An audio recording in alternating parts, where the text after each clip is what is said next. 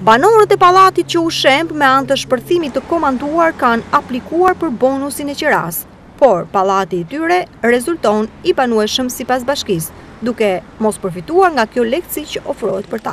Sot 24 familje të këtij pallati në shkozë të Durrësit janë hedhur në protestë. Pallati i tyre u shemb me eksploziv në datën 8 dhjetor nga Inspektoriati i Mbrojtjes së Territorit, pasi doli i pabanueshëm dhe rrezik potencial për banesat rreth e qarkëtij.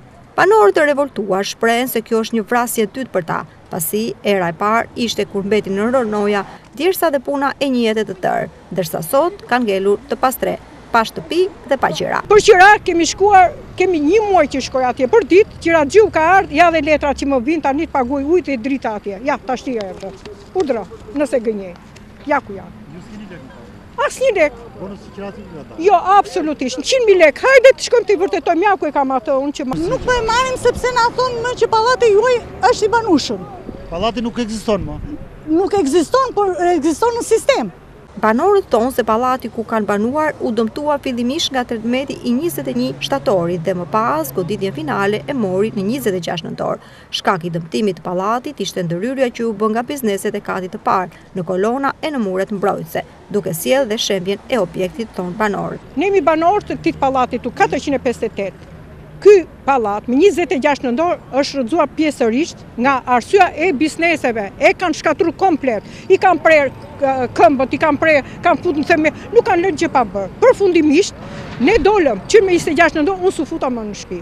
Dhe ajo që më shqetëson më shumë është që gjithë djersën time dhe burrit tim unë e kam këtu brenda.